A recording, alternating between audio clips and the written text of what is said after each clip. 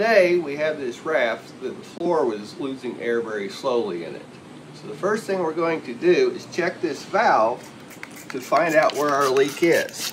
This is soapy water. Inside we're getting no bubbles, whereas on the outside, if you can see them here, you can see the bubbles coming up.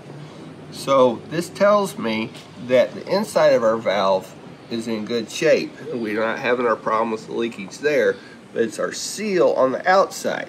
So the first thing I'm going to do is take my valve wrench, put it on here. Every time you use these plastic valve wrenches, you need to put down pressure with one hand while you turn with the other.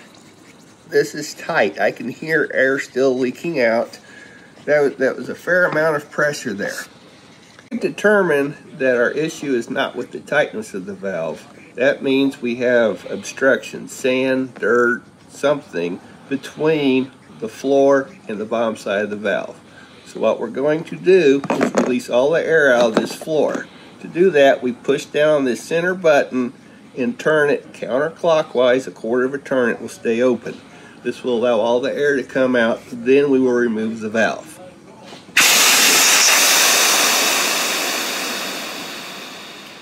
The reason we let the air out is this is our valve.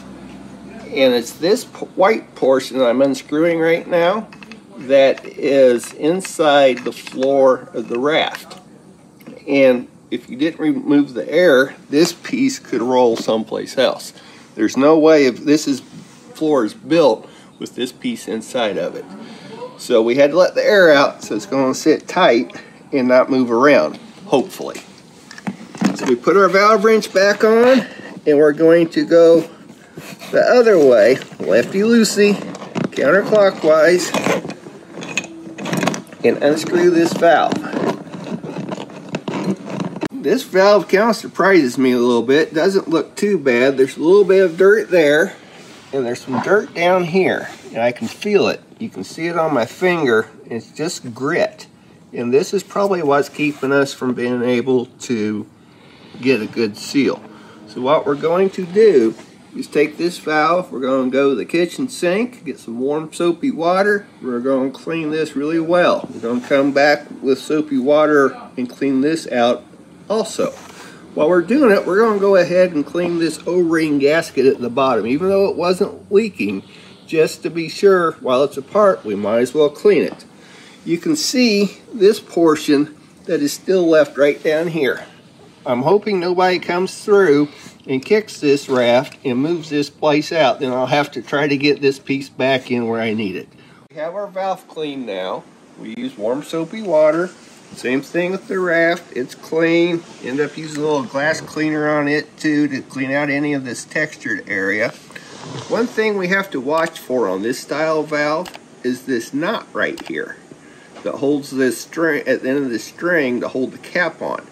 That knot can get off to the side and cause it not to tighten down well. So I'm going to be sure and hold up on this while I'm tightening. Some of the other style valves don't have the string. We'll show you that in a minute here. So we're clean, and we're just going to screw this back in. I'm holding my left hand here, the rubber, so that white piece underneath doesn't go anyplace on me. And I'm getting close to being tight, so now I'm going to put pressure on my string to keep that knot in that little groove. We got it tight with our fingers. Now we're going to put the valve wrench back in, holding down on it, tightening clockwise, and it is tight. Next procedure is to put air in it, and let's see if we leak. We talked about the other style valve. This one here, the lid is held on with this plastic deal around the top, so there's no knot to have to contend with on these valves. Some of these valves you'll run across also have a gasket in them. This gasket has grooves on one side and is smooth on the other side. The part in the raft is grooved. Grooves go to grooves, smooth goes to smooth. So be sure you're putting that back together right also. Our floor inflated now. You can see it's tight. I'm standing on it. Let's check it and see. No bubbles on the outside. No bubbles on the inside. We got her fixed. One other little tip here. Every once in a while you can actually over tighten these. And so if you will loosen it up a half a turn while you have your soapy water on it, and you can play with that a little bit and find the sweet spot where it will stop leaking. Because if I loosen it up right now, of course it won't leak as I'm doing it when I want it to. There it comes. So we're leaking here. And I can actually over tighten this where it won't. And let's check her again since I loosened it up. No bubbles. We got her good.